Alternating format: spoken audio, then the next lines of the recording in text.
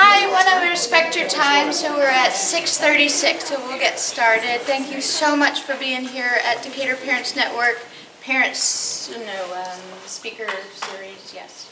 I don't even remember y'all's title. We've changed it around so many times to draw people in. I think we did a good job drawing you in with our titles and playing with the words.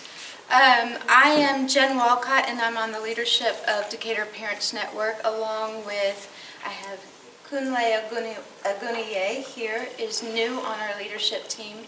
Terrie Moore, one of your speakers tonight, is on our leadership team. And we haven't had others. Usually Joel Gould, who's an expert on this camera, would be recording this. We only do this not to capture you, but to capture it so that people who couldn't make it tonight can go on our YouTube channel and see it later when we upload it. So we're in November right now, so we've offered something every month so far since we got going this school year. We are working on something for December. I'll give some teasers on it. We're not sure we can pull it off for December. It'll be December or January. But we know that a lot of people might, over that break, buy electronics for kids or update electronics.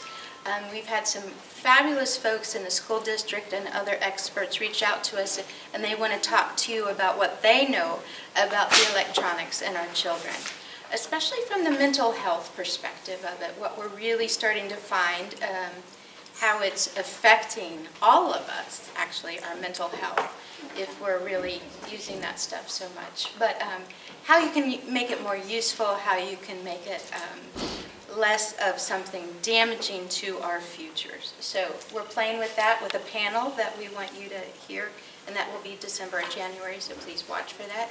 You signed in tonight, and we kept playing with our sign-in sheets every time you see us. Tonight we put a statement on the bottom, and you can go run over there and scratch off your name if you don't agree to it. But on the bottom it says, if you've signed in on that sheet, you agree to let us at least put you in our thing to send you more information about our programming. At the same time, it will ask you to actually become a member of the thing and the program. There's no money involved. It's really just taking that extra step that says, I've really looked at this stuff, and I've looked at the pledge, and I agree to parenting this way in the city of Decatur. So we'll send you information on that if that's not familiar to you. But signing in, if you want to scratch off your name, it just means we won't be emailing you. If you signed your name, we are going to email you. We thank you for being here. I know how busy the season is. I have 3 kids. I work. I do this. So I know. So I know that you're here because you care about our kids, and I appreciate that. So our speakers tonight, they're going to dive into the data that is the most recent, that is specific to our kids in Decatur. And they'll walk you through how we look at data, how you feel about that, and then give some tips and everything about what we do about that information. Looking at all our kids. Most of us want to sit there and say, well, my kid's not going to do this. Well, great. Then help them be an influence on your neighbor's kids.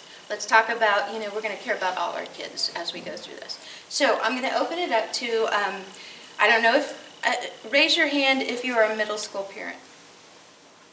Oh, so you know this guy. Raise your hand if you're a high school parent.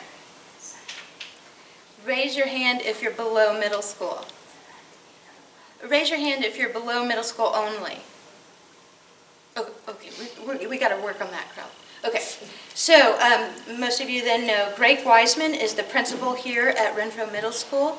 He was brought in as an interim, and of course we all knew how much we needed him here. And so thankfully, after all the application process, he stayed on with us. And I'm hoping he's still loving it. I've known him for years because he was also...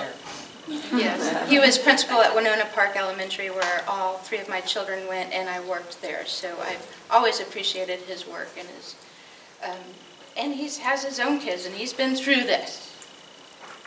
We can put that out there, and I'm going to do this. So, and he's going to speak alongside Terrie Moore. Terrie Moore is on our leadership for Decatur Parents Network, but we pulled her in because of her expertise. She's been working in prevention in Decatur. We're still trying to track it down. We're looking at maybe, but we don't want to throw out years because then it speaks of age, but maybe around 30 years, she's been working in prevention in Decatur with our schools and everything. So she is the current executive director of Decatur Prevention and Initiative. So you can see why we pulled her on our Decatur Parents Network team. She's got that. She's got grants behind her, she's got funding behind her, but she's got all the expertise and knowledge and resources to bring in the information that helps inform how we can work as parents helping all our kids. So I open it to them. Thank you, Jen. So thank you for coming. We're going to do a couple things. I'm going to start off with doing a data dive protocol with you guys that I've really pared down to kind of get to the essence of this, to look at real data that the kids of Decatur have given us for the last 5 years. So after we do that, and we're going to identify some things that are important to you, and then Terrie's going to go through a lot of like the things that we can do to help, and then we want to definitely leave a lot of time for your questions. Okay, so if maybe you guys can help pass those out.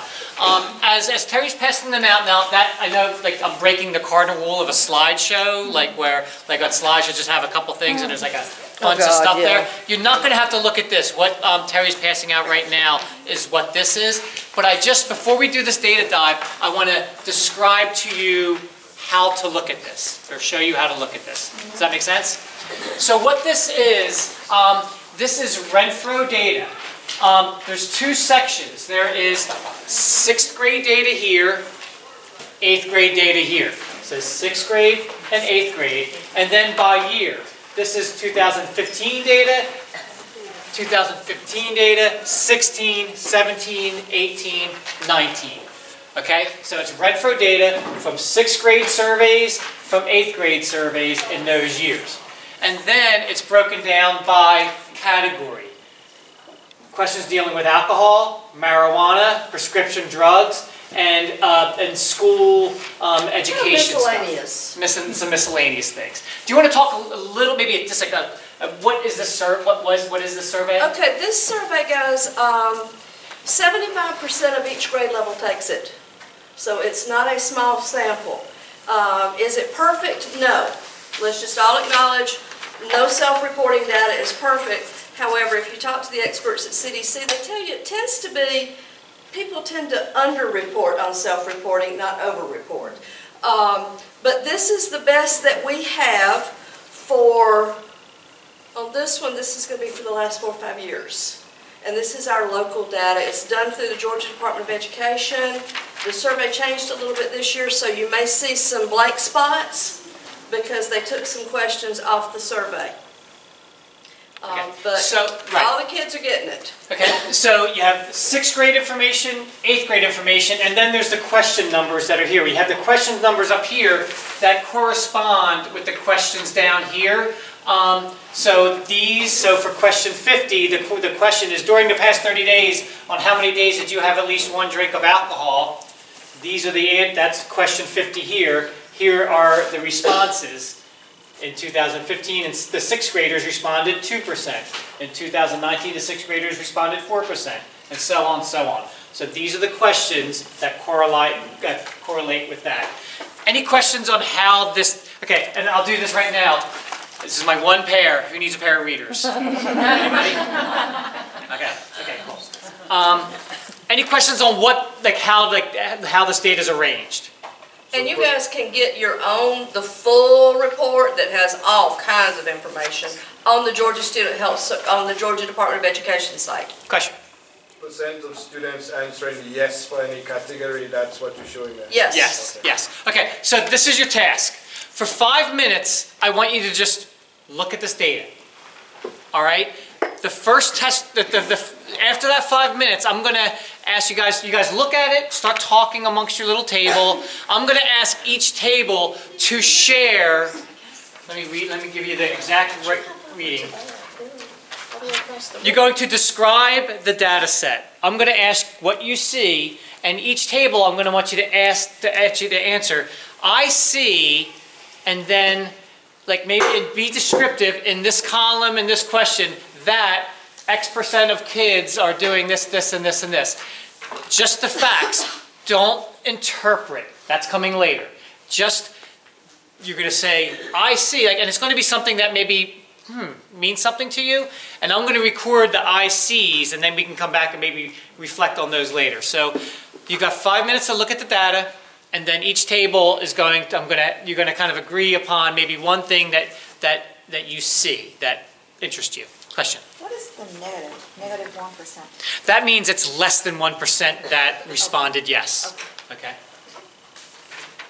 And those risk questions, there's how risky do you think it is? And then parent question is how do you perceive what your parents think? So for you Decatur High School parents, we're going to look at Decatur High stuff after this.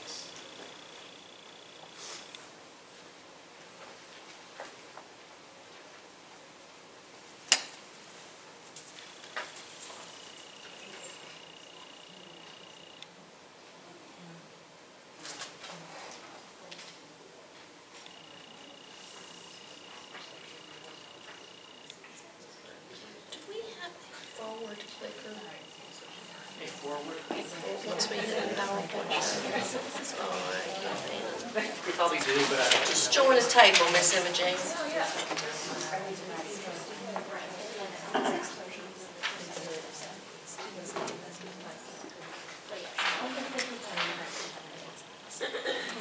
Question, Terry. The last line says 6% were offered drugs on campus. yeah. So 6%. Is that I believe that's, 2019 data? yes, that's 2019 data, and I believe that was a compilation for 2019 for 6th, 7th, and 8th grade. So 6% reported they were offered drugs on campus. Those drugs include alcohol, is it above marijuana? Drugs are drugs. Okay. So whether it's alcohol, vaping, Okay. marijuana, Okay. drugs are drugs.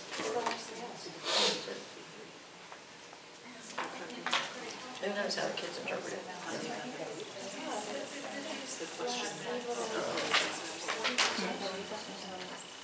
This is just a number. So that's what she, like for 6%, and then 3 by people, right?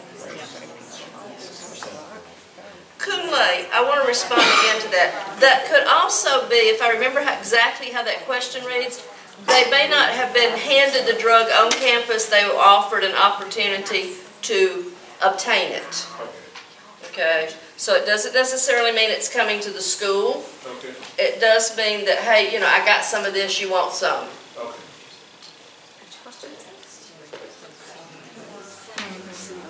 Terry, which question is this? Yeah. I think that's the question all the way down at the bottom of the page. Oh, okay, so it's, Okay, about 1 more minute.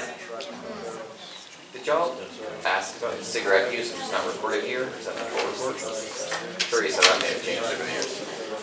There's a lot, like we only, like I think There's Terrie cherry 120 picked. something questions. Oh yeah, I'm sure it's asked, but we didn't. We weren't seeing as much on cigarettes until high school anyway, but it's available out there if you really want to dive.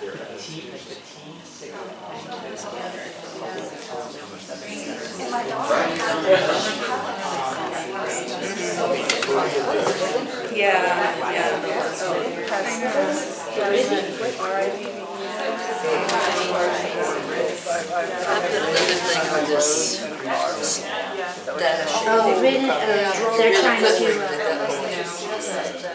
take a picture of only some of these questions. Yeah, Did I ever drive or have I ever ridden in a car with somebody, the driver's seat? Sorry. All right, I want to go ahead and move along and get to the high school data, but do I have a table that will volunteer to give me I see and what it is that they see that interests them? In the back, go ahead. It looks like that in 2019 that there was a higher proportion of 6th graders that reported having a drink in the last 30 days than the 8th graders. At 4% of 6th graders in the year ending 2019 reported drinking in the last 30 days. There's only 3% of 8th graders. What percent 8th graders? 3.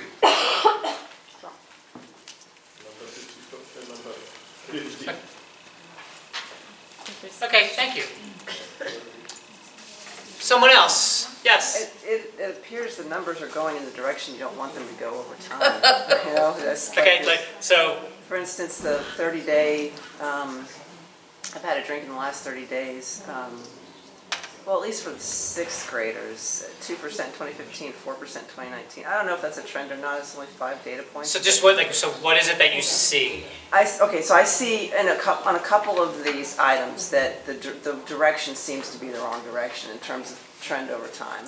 So you see trends of use increasing or decreasing? Not just of use, well, increasing on the use, but then also, for instance, even just the percent of, there was another one, I'm sorry, I've lost it. Maybe it was the risk one, number 105, even there, the perception of risk seems to be decreasing and the incidence of 30-day drinking is increasing. Those are the two I've noticed. Okay. So on those two, you would hope that the numbers would go in the other direction over time. Anybody else what they see? Yes? I see that 45 students attempted suicide and 96 self-harm. Is that Over is that, 5 am I reading years? it right? Is that what it actually says? 1 year. That little miscellaneous data down there is a 1 year. Is that 6th grade or 8th grade? That's the entire school for Renfroe. And how many- This is what how they're many reporting. students is that Surely from? that's. It would have been 75% of Renfroe students, which would have been 900 and something. Do you have previous years data for that? Excuse me? So this is just 1 year, and what about the previous years? You can go, but I didn't pull all of that. This data gets to be so overwhelming. Yes. Can I just have a question about the reporting? So are the kids reporting this anonymously on an Yes. online survey, or are they doing it? Online survey anonymously. Okay, what is the proportion of students that completed it? I don't know. I thought you said 75%. 75. I thought you said 75% have to take the test, and I don't know that, I haven't heard anybody complain. I'm pretty sure they wouldn't. If it was a significant number, we would be getting our hands slapped. Okay.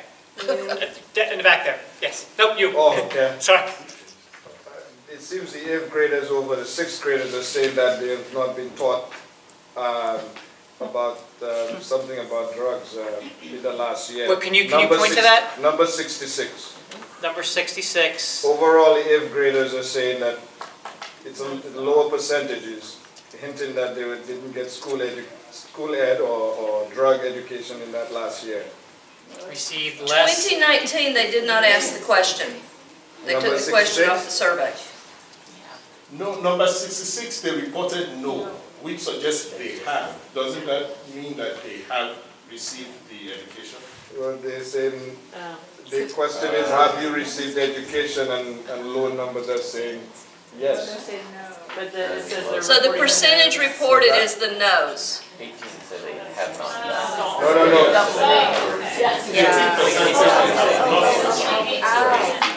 Had not. Okay, so is that in, so I'm sorry, is that inverse then? right, yeah, the other way. Yeah, that's good. That's really, Where? So We are 8th trying. graders received. I did not interpret it like that. And then vaping seems to be doubling, the response is doubling for 8th graders with vaping overall. Yes. It looks like their perception of risk is really going off of what she was trying to say in her second point. I think the perception of risk is decreasing each year, and also the younger they are, as they get older, their perception of risk of using alcohol or something is decreasing as well.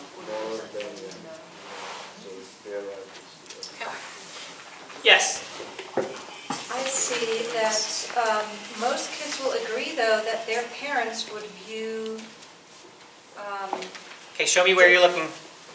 so I'm looking at 108 and 109. Okay. And I see that most kids will agree that their parents would view this behavior as unacceptable. Alcohol or drug use as unacceptable.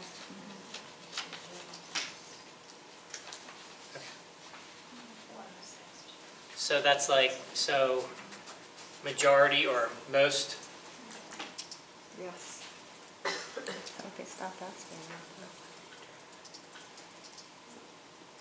And do you want me to hand out the green ones now, Greg? Yeah. Oh, wait, okay.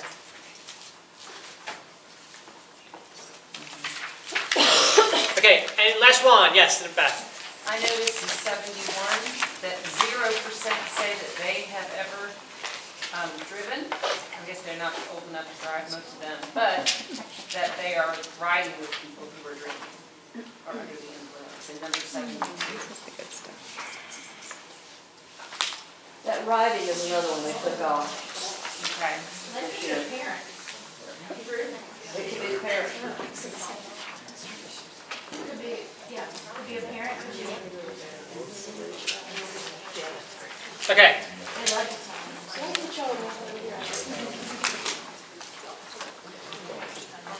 So the next one, Terry is sending out, same format, but it's Decatur High School.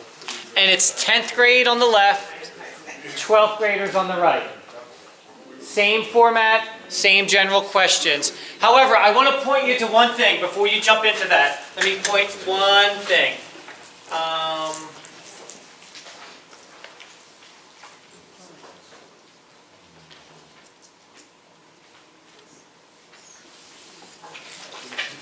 This line here. So there's just some miscellaneous. And Terry helped me out here. This line here, 30-day use. These are not percentages. 3068 students reported heroin use. Non-medical use, 30 reported painkillers, 28 sedatives,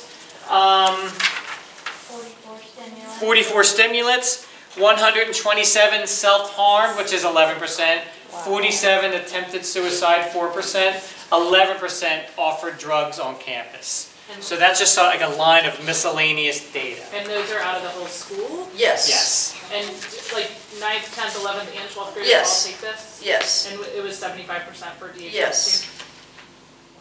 And in fact, up at the top, you'll see in parentheses, like just to give you an idea of the sample size, the class of 2019, the 12th graders, there were 228 who completed the survey.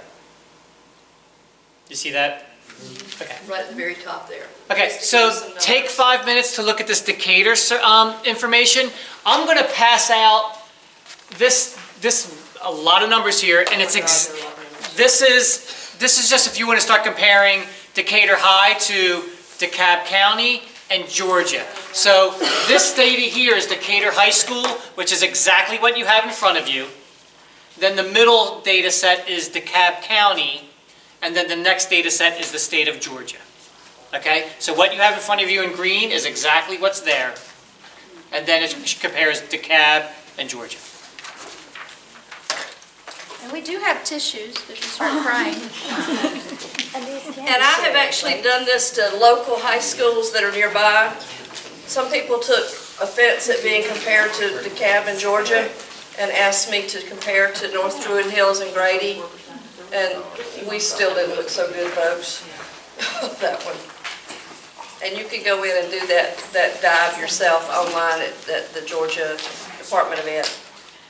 How do we interpret, like in 50 and 55, it says on how many days we do drink 5 or more drinks in a row, but then what we get is a percentage. So, like, what does that mean? That just means how many of them reported at any point during the last 30 days that they binge drink.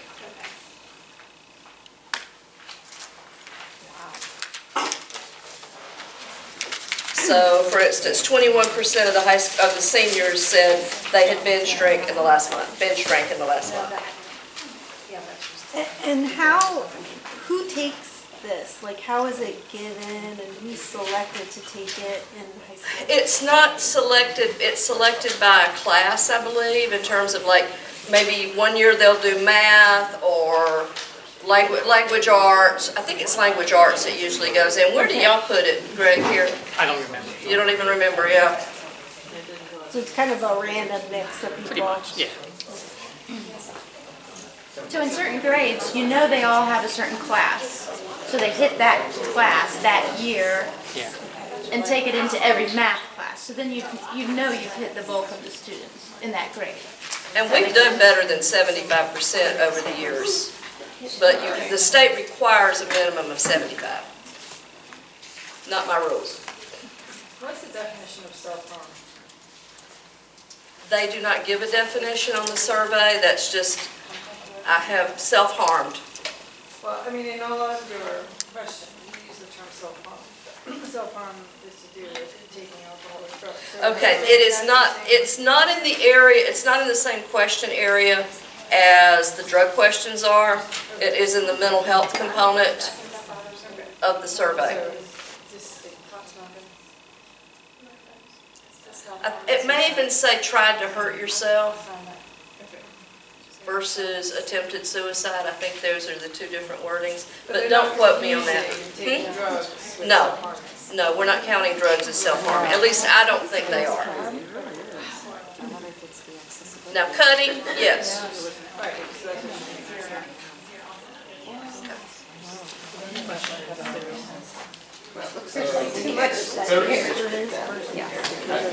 Do you have any explanation, and maybe you're going to cover it in the course of the presentation, why alcohol consumption at DHS is so high vis-a-vis the rest of the state? Yes, we will talk about that during my side of this. You think the data is accurate? Oh, yeah. Public transportation, accessibility. Oh, yeah. People, conflicts, like. Oh, yeah. I'm sorry.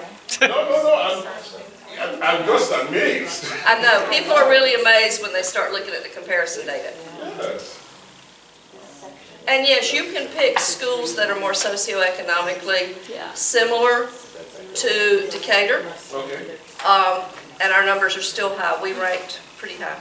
And we'll go into that during my presentation. So in 2019, it says that 228 seniors completed the questionnaire. How many seniors were there at Decatur High School in 2019? Oh God, I would say. How many seniors? How many said completed it? 228. No, how many seniors were in the class, not how many that completed it. But I was asking you how many said they how many? 228. 220. 300? God, I would say probably close to 3. I mean, like my 8th grade is about just over around 400, and they get progressively smaller as you get older. So I would say maybe 300ish, 3 something is my guess. I think that's right. This year I think it's 300, but the class sizes have differed. Right. Yeah. And the older classes, the upper classes were when the system was a little smaller too. All right, what do you see? Okay, don't interpret, don't make judgment, but what is it that you see? We're looking at the white one now? Well, it could be the white one that compares all 3, or if you want to just focus on the Decatur, the green one, that's fine too. I just threw the white one in there just so if you wanted to start comparing, but it can be any of them. If you want to compare, do your data from the white one that compares all 3, fine, or just the Decatur. Yes? I see that alcohol use is much higher in Decatur than in DeKalb or Georgia. Okay. Do you want numbers? Nope.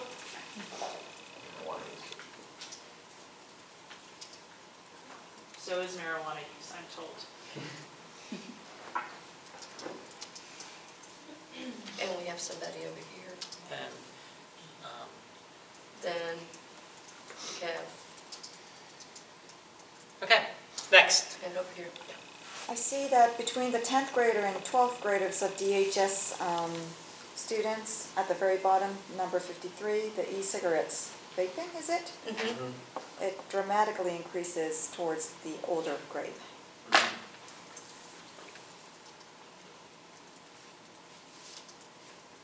here? Is regular And was that last year or every year? Every year. 16 versus 25, 18 versus 35. Okay. Kind of thing. Okay.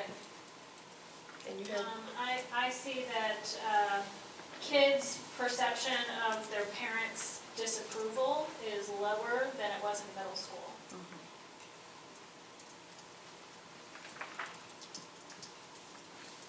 I don't see regular cigarettes. you don't. There's only so much I can put on a Perception of form. parent.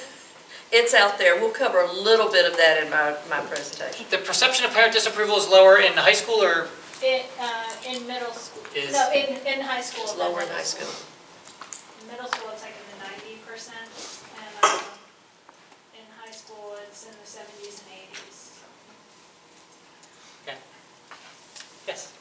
I see on the white sheet, numbers 101 and numbers 102, the perception of risk with drinking is pretty similar across all the districts.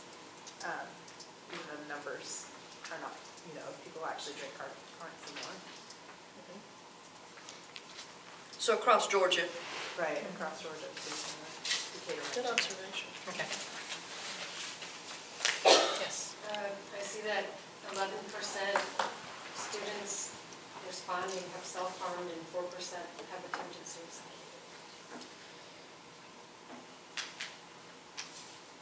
Say that again? That 11% of the students responding have self-harmed, 4% have attempted suicide.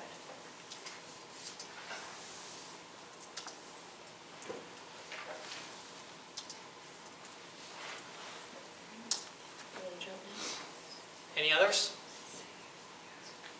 One more. Go ahead.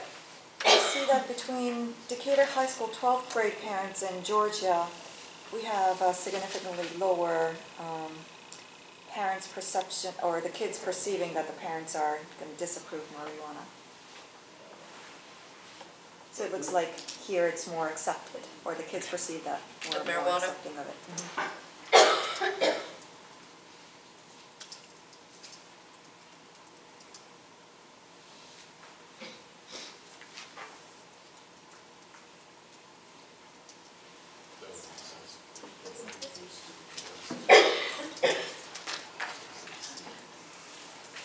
I'll clean this up. Okay. All right. So, was there any more? Yeah. Yeah. Go ahead. Decatur kids are drinking and driving more and riding with people that have been drinking.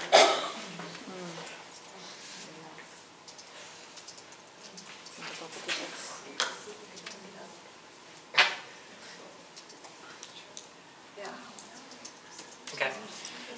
Okay. So, last step before we turn it over to Terrie. Any dissonances or what am I going to see? Between the Renfroe data and the Decatur data and the Georgia data and the DeKalb data, intersections or dissonances from these? Are you seeing patterns? Are you seeing things that seem to make sense? Are you seeing things that absolutely make no sense? Marijuana is used in Decatur High School is above the average for both the state, both the county and the state. The answers were yes, or higher. That's number 54. That's 30-day use. Is that because we have one high school? No. Percentages are percentages.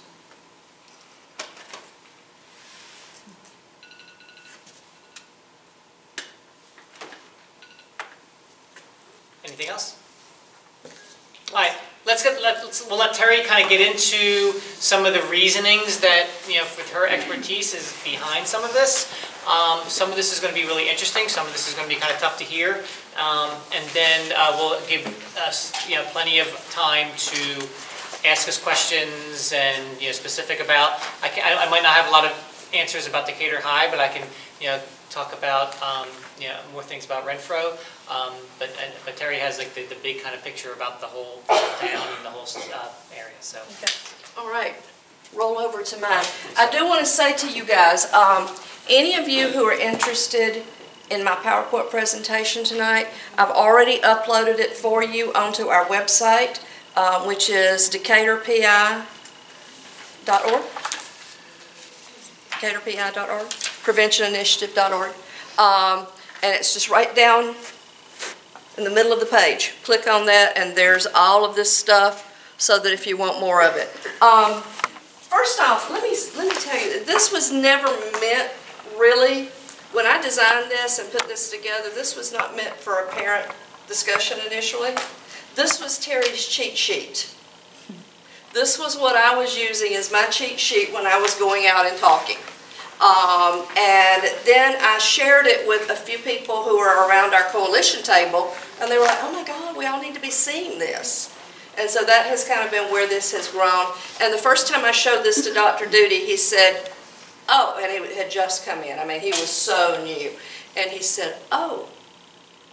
And I says, and my coalition wants to know what you're going to do about this. And he says, well, just let them know we don't ignore data here. And that is something that I really give you this here too, in that we have administration who is not ignoring data. However, I do want to say, yes, there are kids who are given the opportunity at school to then get high after school, on the weekends, whatever, but this is not a school problem.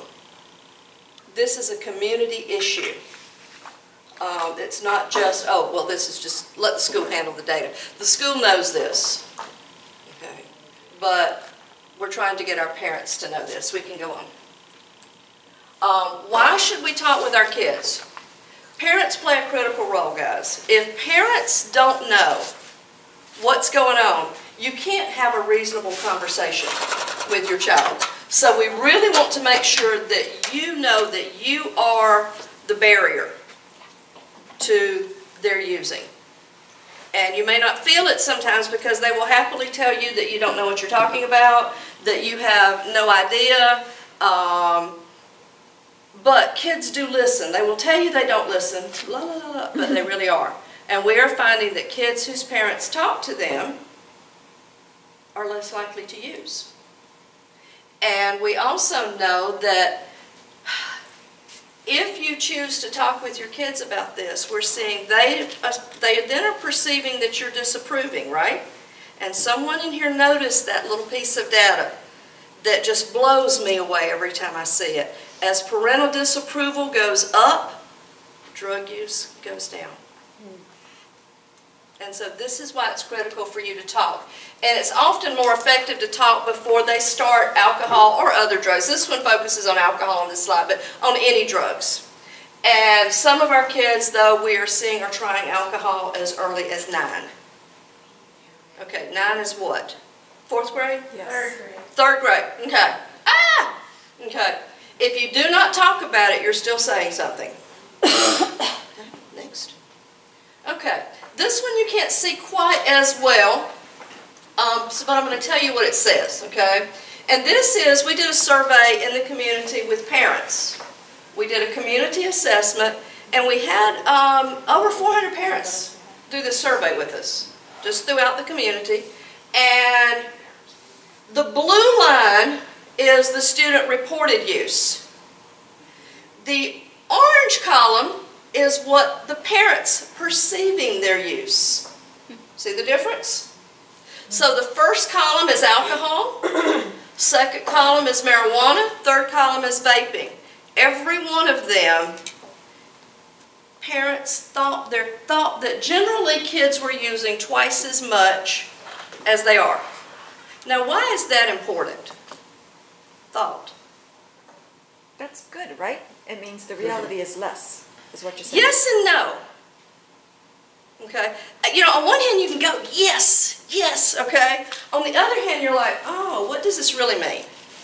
And I've had to go through all this prevention training. I've been doing this forever and ever, and I will tell you, expectations lead to behavior. Does it mean that if they know their own child is doing it, they're assuming, oh, well, everybody's doing it, so my kid isn't so bad? It minimizes it. If everybody is doing it, then it minimizes it. And so this is something that, and this is some data that's pretty new for us, and that I took in and overlaid, so that you could see that it is important for you to know the accurate numbers. Okay? Because truly, not everybody's doing this. If you look at the high school students, 23% of them have done alcohol in the last 30 days, 18% marijuana, 21% vaping. That's overall. That's when I crunched the 9th through 12th graders. Okay, next. So what are they using? Name it, guys. It shows up in Decatur. If it's out there on the streets, it shows up somewhere in our city. Now, I'm not saying it's a large number. Heroin, for the little chemical people in here. I didn't want to put another picture on here. That's the formula for heroin. As you saw, we are seeing heroin in our school, or used by our young people. LSD, hallucinogens are back, and cocaine. We're hearing more about cocaine these days. Okay, next. Okay, this is one that we just picked seniors because this is usually the height of their drug use.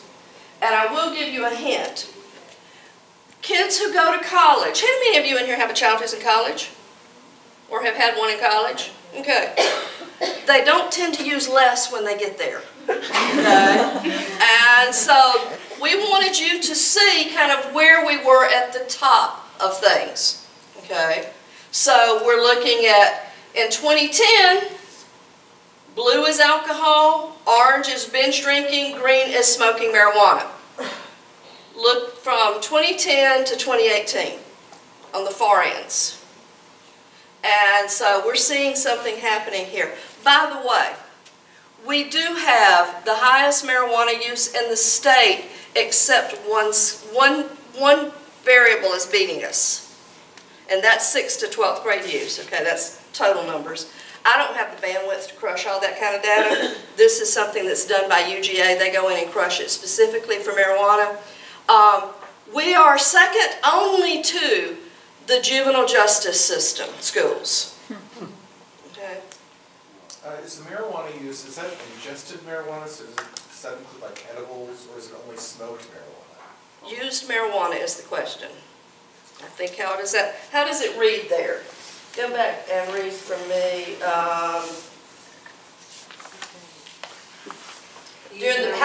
Did you use marijuana or hashish? Okay. Okay. Question, please. Sorry. And maybe you're going to address it later on in the presentation, but why do you think it jumped so much from 2010 to future years? Those numbers just seem... These numbers are not consistent with, well, with the marijuana, you know, this city has changed in 10 years. Anybody lived here for 10 years? Okay. Have you seen it change in 10 years? Yeah. Okay. This city has changed in 10 years. We're just, it kind of went numbers wise. Are you talking about like population density or? Population density has changed. Economics have changed. Well, and the attitude about marijuana nationwide has changed. And the attitude about not just marijuana, but the attitude about alcohol has changed in this community. Okay. Also on that graph, you're missing like 2011, 2012. So it might there was not enough data. There was something that went on with the data input that year, right. And so I didn't put it in the there. The jump might have been a little bit more gradual over each year. Yes, but thank you for noting that. But you're looking, we're way up there. I went and compared us to every other school system in Georgia, just on the alcohol. Just on the senior variable, because this data is very clunky and it's not that user-friendly. And we are the highest in the state. Our school system has the highest alcohol use rate among high school seniors in the state of Georgia. Do you know the range for alcohol use among the school system in Georgia? I'm just trying to think. Most of them were below 20. Oh gosh. So, did I hear we're the highest in alcohol and marijuana? Second highest in marijuana. The juvenile justice schools beat us out on that one. But number one, we're higher than the juvenile justice and everybody in alcohol. Yeah, juvenile justice is probably can't. That's the YDC. That's the YDC. That's the juvie jail schools, guys. Okay. And that's kids who've just been put in there. They've been on the streets. So their chances of, okay, yeah, I see the look, I'm sorry. Okay, this one is cut off a little, my apologies, okay. Tracking the class of 2019, because someone told me they thought it would be interesting to track a class. Now, that's not a child, it's just the cohort, okay. So, and here, who had been asking about tobacco cigarettes? Oh, I am. Okay, here we go. In that class, the current class of last year, 2019, when they were at 9th grade, there was 2% cigarette use. And that was specifically about cigarettes, not chewing tobacco, not snuff, okay? And you can see where it crept up a bit. We started, about that time though, collecting data on vaping as well. Look where we're at on the vaping. The vaping is on the far right-hand side. So we're alcohol 30-day, then binge drinking 30-day. And those bottom numbers, that's where they are in 9th grade. Then they get there to 10th grade. See the jumps? Can I just clarify? Yes. But in 12th grade, it's just the maroon bar. Yes. It's not the sum of all. So if I'm reading this correctly, for vaping, this was the percentage in 9th grade, 10th grade, 11th grade, 12th grade. Correct.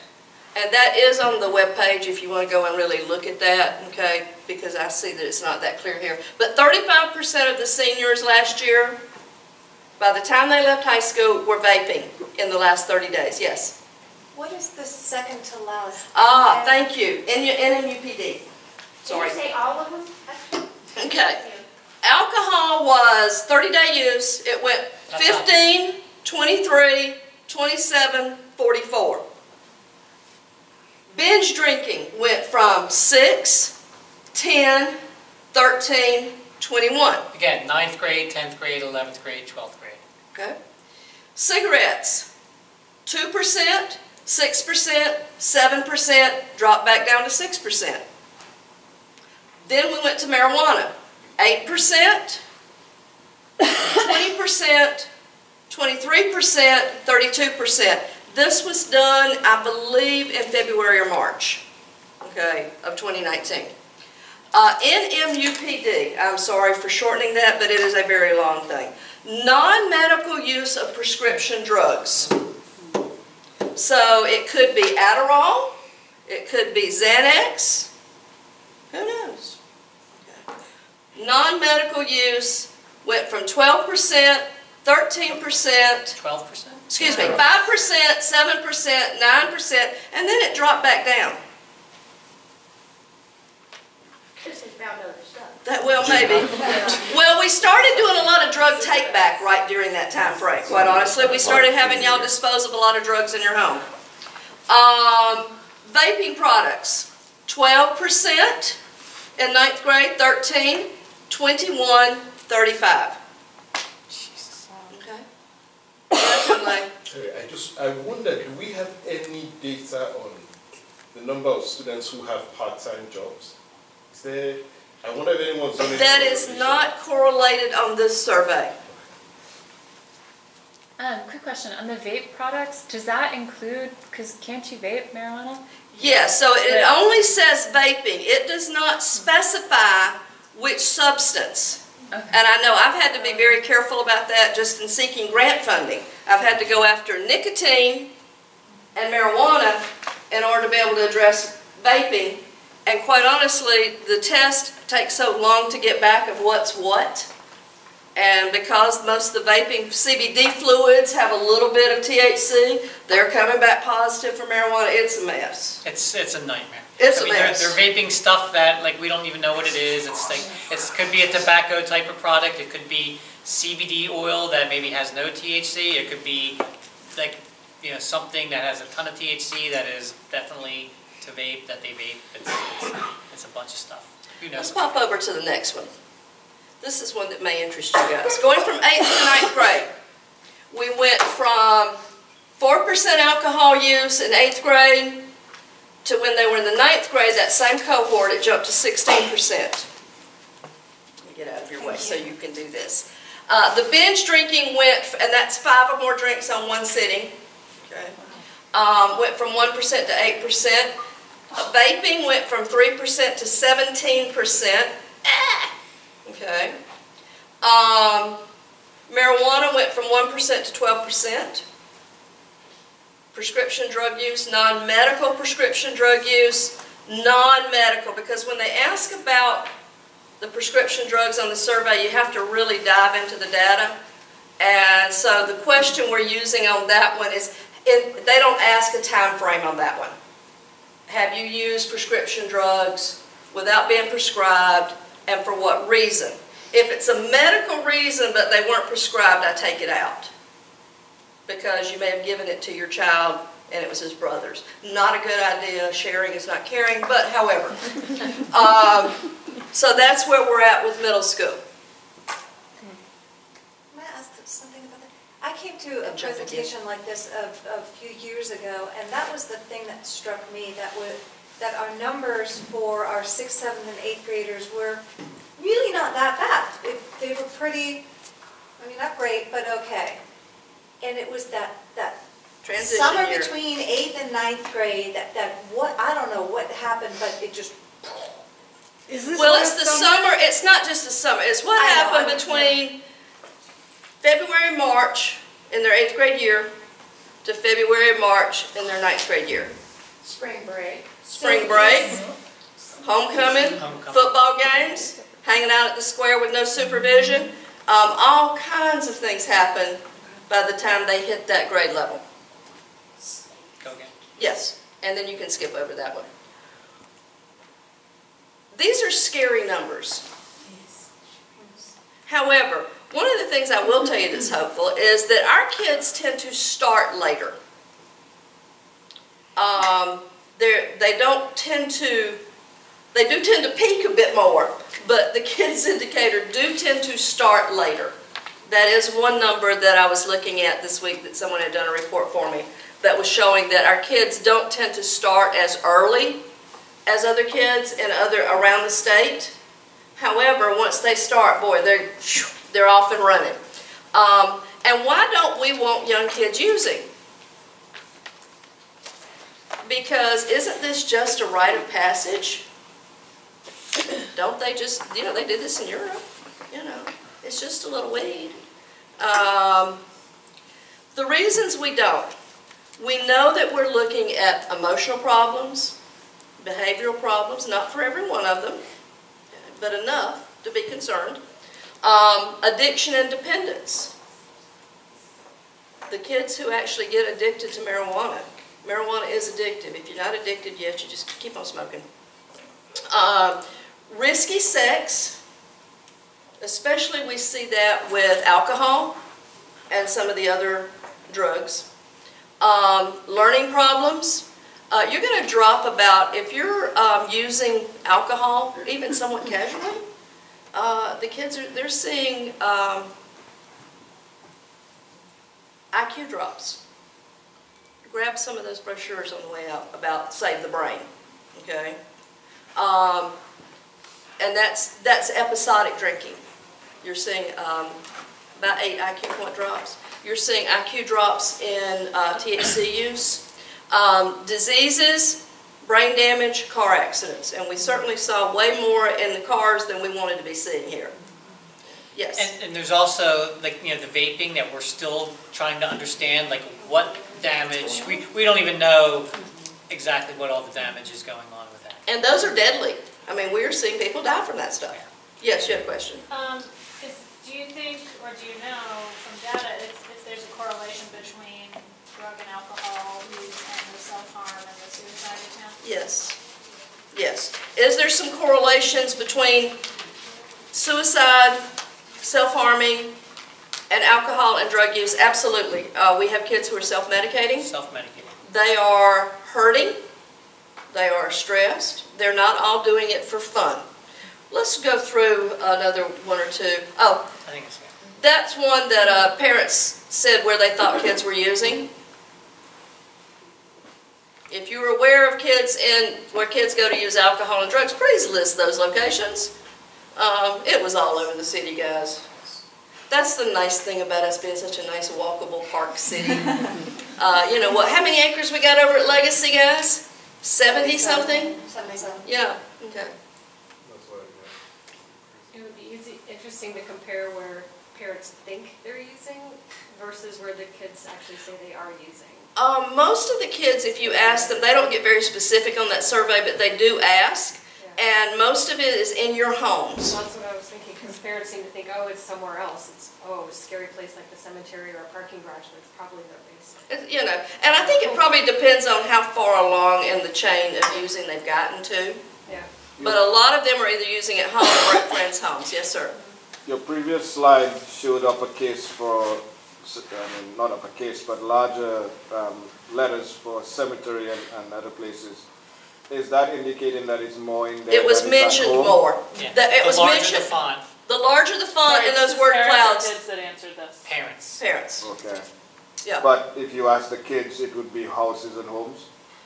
They didn't really they don't drill down specifically with kids on the questionnaire of where they say they're using, but when you ask kids, does this seem accurate? They're like, yeah. What's about the source when you ask the kids, where do you get the alcohol, where do you get the marijuana? Let's go to the next one. It's easier than you think, guys. Most of these substances are legal for some age, somewhere in the United States. Our kids are sharing. Our kids have a lot of disposable income. Decatur kids have much more disposable incomes than they used to. You're asking why these numbers are going up? These kids got a lot of money, okay? A lot of disposable income. Alcohol is usually obtained from social sources, and what that means is it's not retail. We do work with the city. They go in and do compliance checks. The city's pretty good about that. Yeah, you hear about this service station or that service station selling some, but a lot of it's social sources. And they get older friends to buy it or borrow an older friend's ID. But let me tell you, Jen and I were at one of the presentations, and one of the kids came up afterwards and says, there are some really good fake IDs out here right now. Okay. And our kids got the money to buy it. Prescription drugs. What do you have in your home?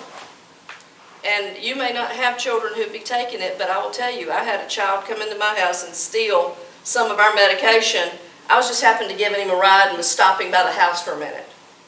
So babysitters, dog walkers, maids. I had a friend whose 60-something-year-old mother used to go in after funerals and clean out the medicine cabinets. Over-the-counter drugs are usually gotten the same way. Marijuana is usually gotten locally from friends, older siblings, extended family members, or a kid who knows somebody. And if you will go online, I found some wonderful opioids on OfferUp. Yeah. Syrups. Prescription cough syrups. What is it, Phenergan? Not Phenergan. There's a prescription cough syrup. Codeine. It's a codeine syrup, yeah, online. Guy would deliver it to your house for $800. So, okay. And why are our kids using, and then we're going to stop here and talk. One reason they use is other people. They see it around, it's available, other people are doing it. Popular media, if you listen to some of the media, if you watch a movie, it's hard to watch a movie without some kind of drug in it. Escape and self-medication, boredom, rebellion. Kids like instant gratification, don't we all? Lack of confidence and misinformation. And again, all this is on the PowerPoint presentation. These are scary numbers, aren't they? And people tend to think I'm running around going, the sky is falling, the sky is falling. I think when I came over here like 7 or 8 years ago, when they were first kicking off and we were seeing this increase, people thought, Nia Schooler thought I had lost my mind. She says, you don't know these kids. And I'm like, then she says, you know what, maybe you do. So, this is scary. However, you are the best line of defense. Talking about it makes all the difference in the world. If they're going to use, are you going to make it easy for them or hard for them? And it doesn't have to be, like, don't, like, you know, it doesn't have to be, she's not saying to be a lecture. Lecture your kids on it, but just when they know that you know and that you're talking about it here and there every once in a while, that it's on, they know that it's on your radar, can make the difference. Is it effective to just kind of lay out the facts for them about brain damage and car accidents and stuff like that? The earlier you do that, the better. But the bottom line is that you've got to find out what the hook is for them. And this is something we're doing. We have a prevention program going in the 6th grade class, some of the 6th grade connections, and now we just slid it in to the 8th grade health classes. Yes. And why not get high? I mean, that's a question you have to ask yourself. Of what reason would your child have to not get high? How does this interfere with their life goals? How does this mess with them? Can they afford 8 points on their SAT? Can they afford to see their grades drop that much? So you have to personalize it. But when I say make it hard for them, and this is why we encourage you guys to look at the parent pledge very seriously. It is not feasible to lock up every bottle of alcohol in your home. I wish it was, but it's not. Because some of y'all are going to have a bottle of wine in the refrigerator that's partially open. Know how much is in there. Know how much is in the refrigerator. If you've got alcohol in the refrigerator, know how much is there. If you've got prescription drugs or over-the-counter stuff like cough syrups, that stuff needs to be locked up, and it doesn't have to be complicated. Locking file box from Walmart that you can do a combination of. Cheap and simple. If you can lock up your alcohol, so much the better, because yours may not be locked. Yours may be locked up, but hers may not be. And this is where we're talking about as a community. And that's why I'm saying, if they're going to get it, God, make them work for it. Okay? Make them really have to try to get it. The story I heard out of my house was, they still don't know that we read this one. Somebody to the spring break plan was taking a tablespoon of vodka into the water bottle, just a tablespoon a week, to get ready for spring break. Love that. You know, they're creative, guys. They are creative. You've really got to give it to them. Part of this comes around to supervision as well. And do you know where your child is? Do you really know? Are you keeping contact with them? Texting is wonderful. Texting, if you know they're going somewhere, know you're making good decisions. My mother will kill me if I do this. Oh, you can always be the bad guy. My mother will kill me. So it really is important that the earlier you talk about this, Kunle, I'm not sure, but I think you may have one of the youngest children in the room. Do we want to do a competition for a minute? How old's your baby? Two? Anybody got one below 2? Okay, all right. We got him at the right age, okay. The other thing that, and this I'm going to have to tread very carefully on because I do not want to be seen as the fun police, but what are we modeling for our children?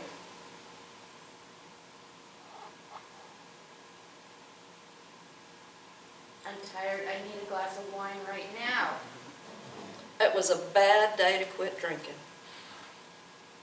The things that come out of our mouths, even if you're not going in there and, you know, oh, let me have some mommy juice. Even if you're not going in there and having it, and how many times have you heard that, right? For some of you guys. Even if you're not going and doing it, the kids are hearing it. And our teenagers that we work with in our high school leadership team, some of y'all may have seen a poster they did a couple of years ago about, you know, when your kids hear you say, I need a glass of wine, what message does that send? I'm not saying don't drink. That's not my message here for you. But what are we modeling? We are definitely, Decatur did not used to be a drinking destination. Can anybody besides me remember when this city was not a drinking destination? Pre-brick store, yeah. Yes, pre-brick store. And they're wonderful people, by the way. Miss Eve, how long have you been in Decatur? Born and raised in Decatur. Exactly.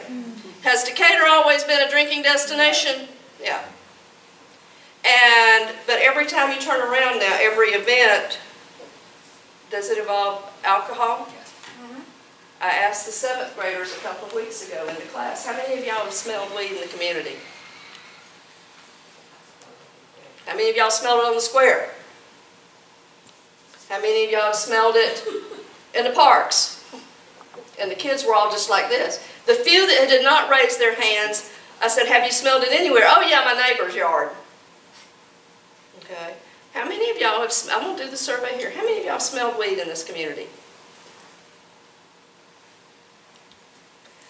I have lived in Mountain Park for 30-something years. I can count on a hand how many times I have smelled weed. Okay.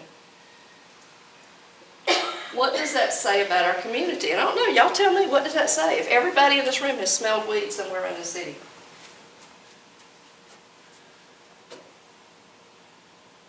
What does it make you think?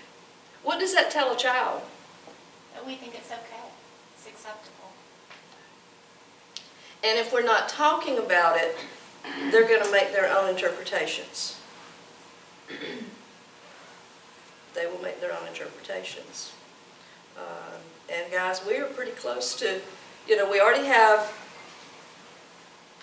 CBD that has a small amount, that the CBD stores is allowed to sell 0.5% with THC in it. It's a nominal amount. Okay. But dispensaries are now legal in Georgia. Keep your eyes open, guys. I just keep visioning a dispensary on the square. Wait, what? Yeah, what? How'd that happen? Medical dispensaries are legal in Georgia, and there is no limit on the number. So part of that talk with the kids is the future. I hope that Mr. Wiseman had a talk with his son about the beautiful brains he got to see Monday. What's that? Your son got to see some beautiful brains from Europe. He didn't say a word. I The showed off brains. a Did your son tell you he saw brains? No. Oh my God, you need to go home and talk to He him. doesn't say anything about sex. Yeah, so he got to see real live How's your day? brains on Fine, Monday in boring. IB psychology classes. But it's talking about the difference between their brain and our brain. Our brains are different than their brains. Their brains aren't finished developing. And they're not finished until, on average, 25 years old. The linkage between where you make good choices to the rest of the brain hasn't finished making that channel until around 25. So your brain's developed. The conversation is, I can drink. If I'm doing it, it's legal for me to drink. And if I'm doing it reasonably, it's not doing the same thing to my brain that it's doing to yours. It establishes pathways much quicker in an adolescent brain, and therefore the addiction occurs much quicker. Okay? The pathways are happening. You see how hard it is for you to learn something versus them? Hello, when they really want to? Their brain learns about it. Their brain learns about behavior-seeking pleasure the same way. So the city has changed, and I think this one slipped up on us, guys. And that, the city has changed, the economics have changed, we are seeing more and more. We now have 78 alcohol licenses within a 4 square mile area. Well, and I think there's something else too. It's not, and because like, when you say those kind of things, it's about kind of the recreational thing, but I keep going back to like the data that Heather was sharing about like the self-harm and the suicide, and then you mentioned earlier about like kids who are not doing this recreationally but are doing it like to self-medicate. And I mean, I don't have this data, but like it just seems, I've only been here, this is only my second full year here, but the instances of kids that are in like pretty serious emotional and mental distress is unbelievable, and it's and I feel like just like our, you know, like shame on us as parents, shame on us as educators, shame on us as a society, but like the stress that kids and adults are all in, I think is just having profound effects on all of us. And you know, we have kids that are struggling. You know, I have kids at Renfroe in multiple kids in each grade that have been hospitalized for emotional, mental concerns. Multiple kids this year in each grade level. It is real. Why? It is real. Why are they so, like, what? Well, it might not, I wouldn't just say it's just because it's stress. I mean, you know, No, but I mean, there's always going to be a Why are they in such pain? Yeah.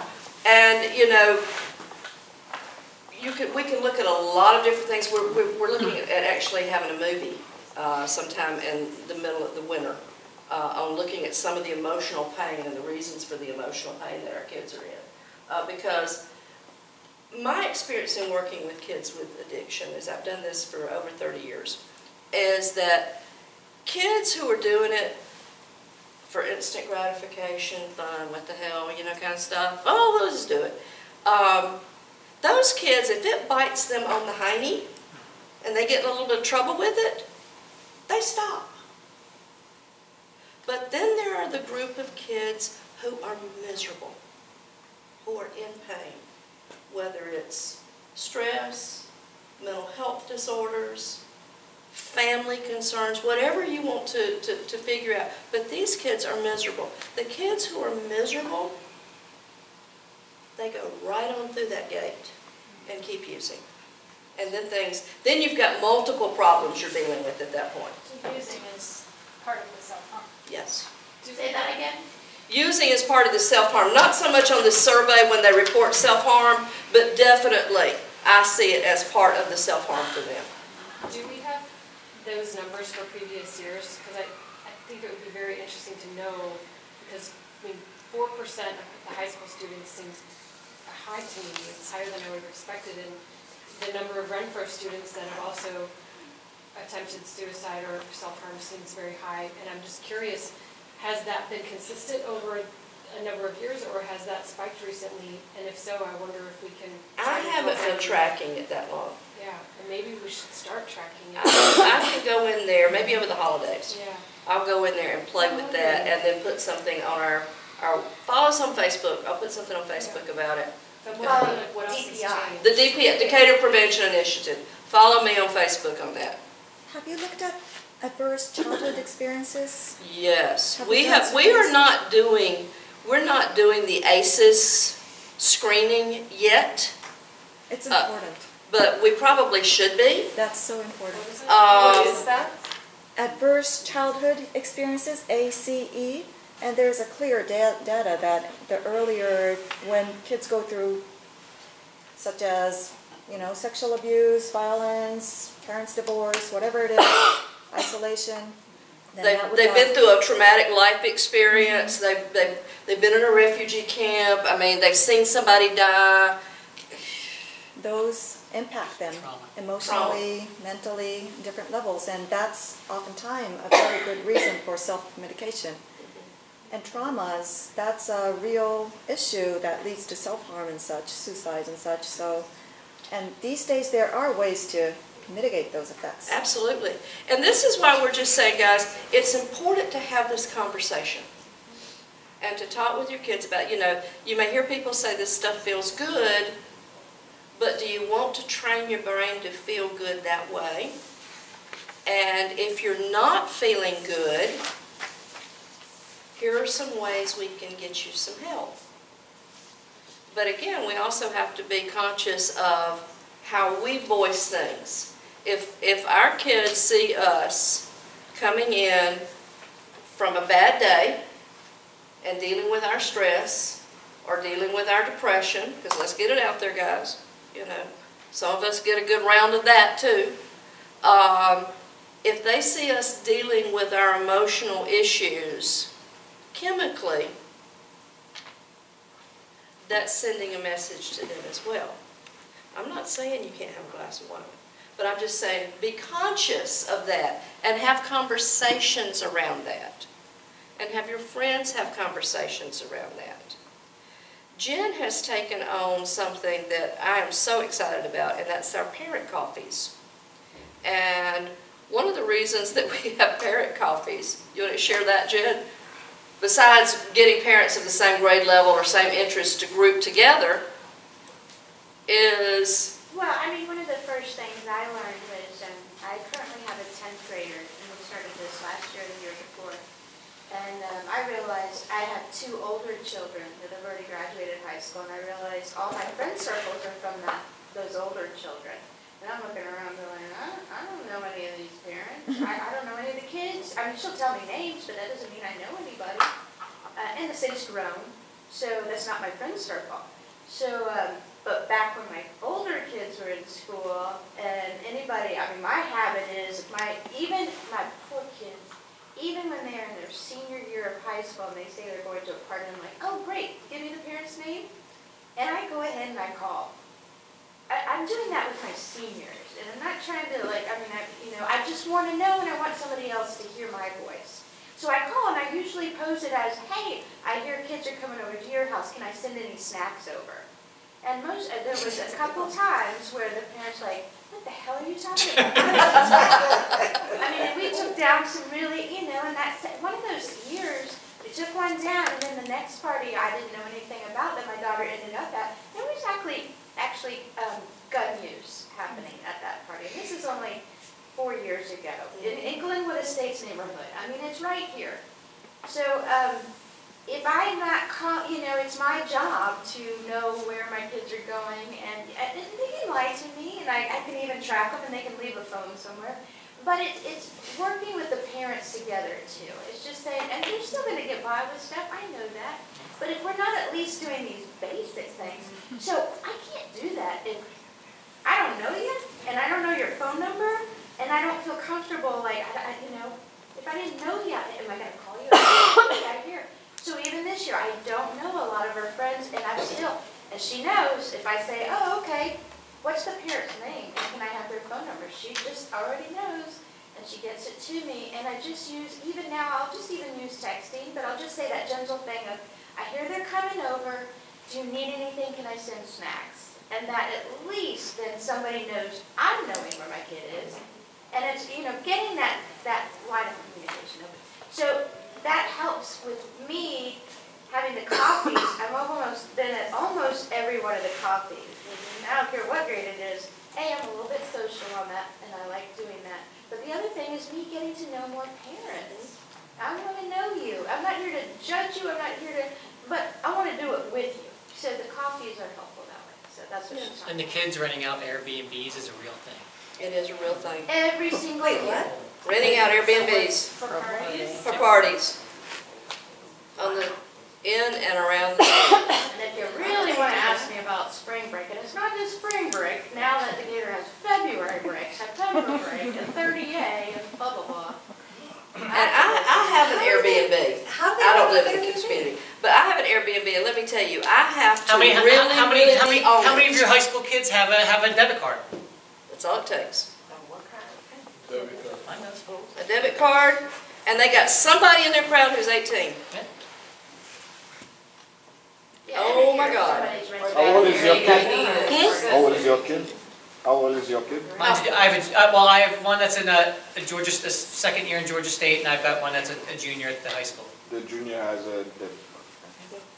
Well, my Yes, eighth Scott. grader has a debit card. My 6th grader, I think the 8th started the 6th.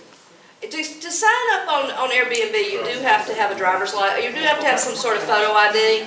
I require a driver's license, but I don't rent to under 21. But not everybody's as discriminating as I am. Yes, Scott. Whenever I hear things like this, I also pay attention to a lot about cell phone use and screen time.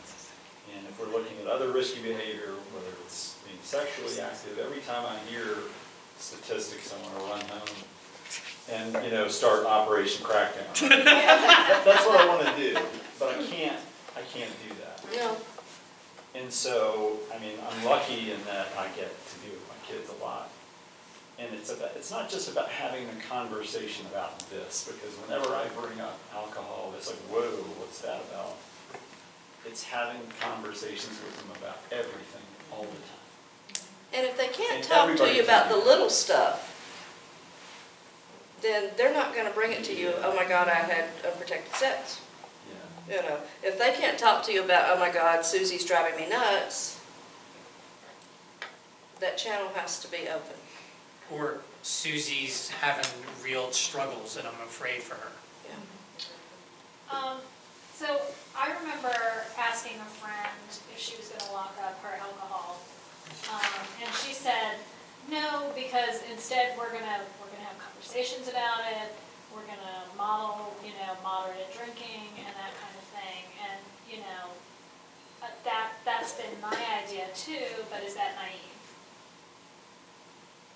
I think that's a real personal choice. You can imagine, I don't even have alcohol in my home, many years ago. But my sister refused to lock hers up. And boy, did my daughter develop a problem from that. And, and I wish she had. At least made it harder for her so that it wasn't so easily accessible, especially in the middle school and early high school years. That it was way too accessible to her way too early, and I had no idea.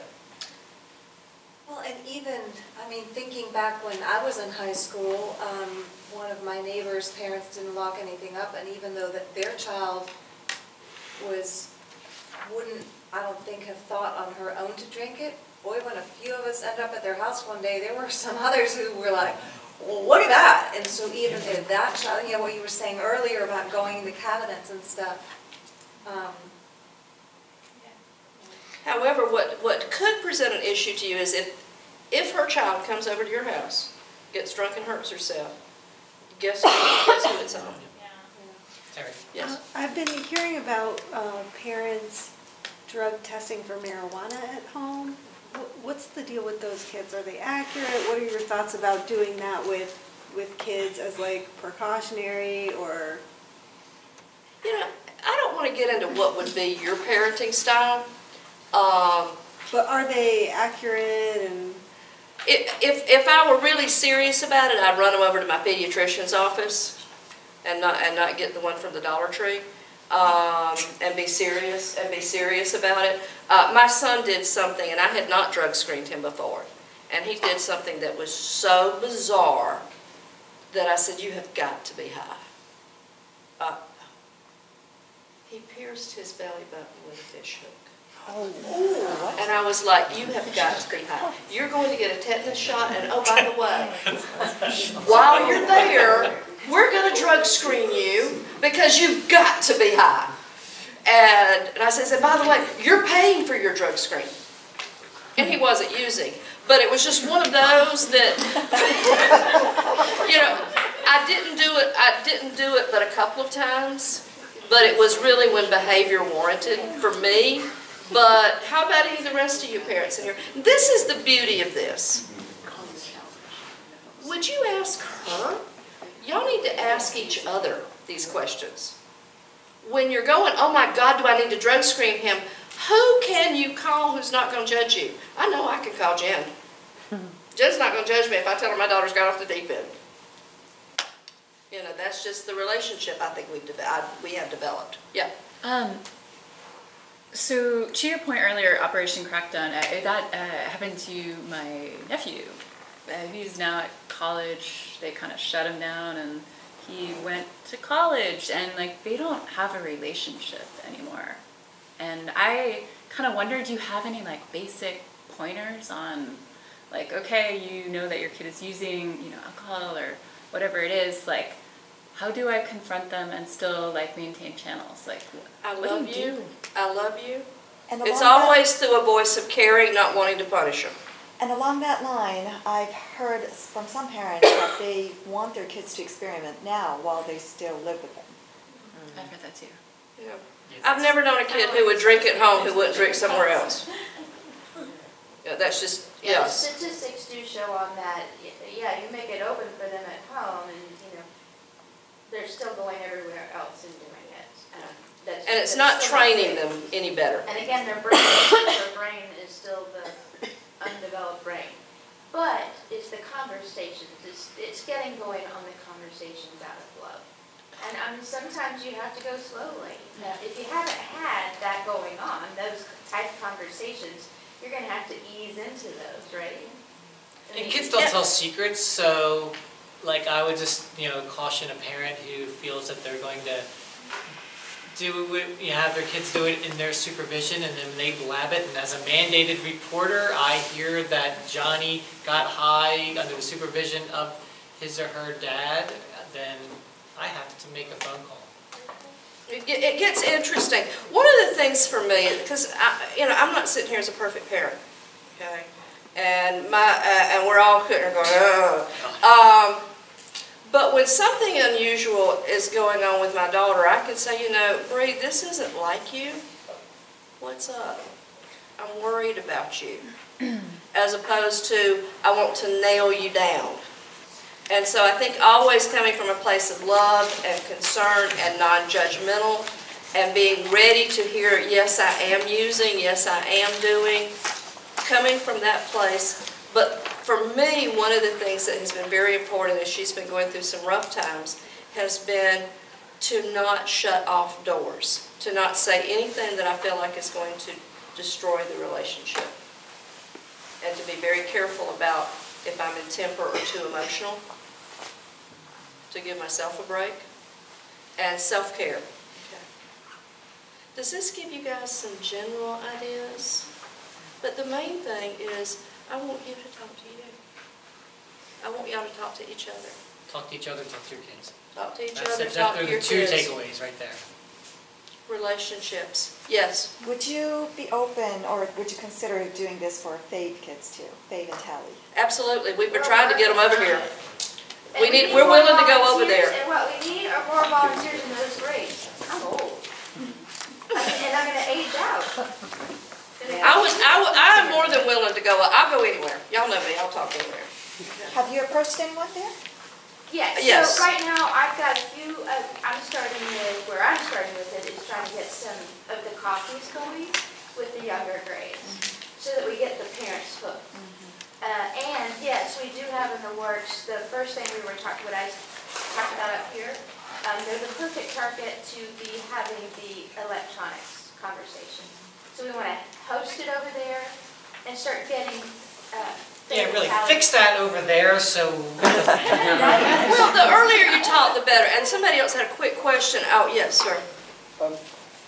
Isn't it that the kids at that age, they're missing something? They're missing information that is detailed and technical enough to help them connect why what they're using is a danger.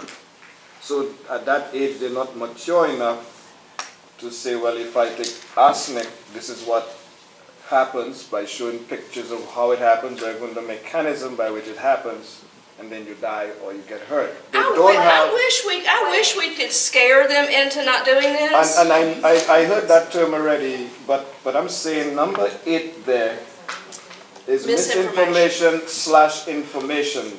If a kid can articulate how glucose gets into your body and makes your muscle work, which they will understand at grade 9, grade 8.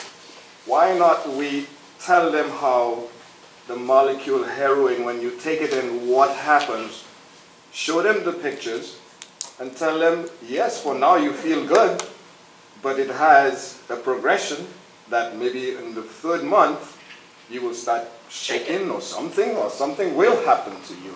And then those who are using, even if they don't tell you, when you said that in 3 months you're going to have X and they start feeling it, they might say, oh my God, maybe that is true, I need to stop this. I do some of that when I go in with the 7th grade classes, okay, here. But factual stuff often doesn't change behavior. It doesn't tend to motivate them. Do it for adults, so why would it do I mean, just because I know that eating ice cream before bed at night is not good for me, it doesn't stop me from doing it. Right. And so that's the disconnect. I've got to want something bad enough to make that not a good idea. Right, it's not to stop, it's to know when you start sweating, why you're sweating. Why are you sweating? Or why are you coughing? So, well, that's the frustration, that, you present them with facts, and they don't, it doesn't take. So It's more why information. wouldn't you use? It's more information. The more The information. question would be more, why not? And I'm aware that we've got some folks that we told y'all we were going to end at 8, so we're going to end out, and I'm going to hang out for questions. Greg will hang out for questions, and please do a survey and tell us what you want more of or less of. Kunle. Terry, so question, the other counties, the other schools that are not consuming as much as Decatur, are there reasons they have? Are there any programs? Our community norms are getting us, guys. It's not that they're doing better preventative stuff. No, they're not.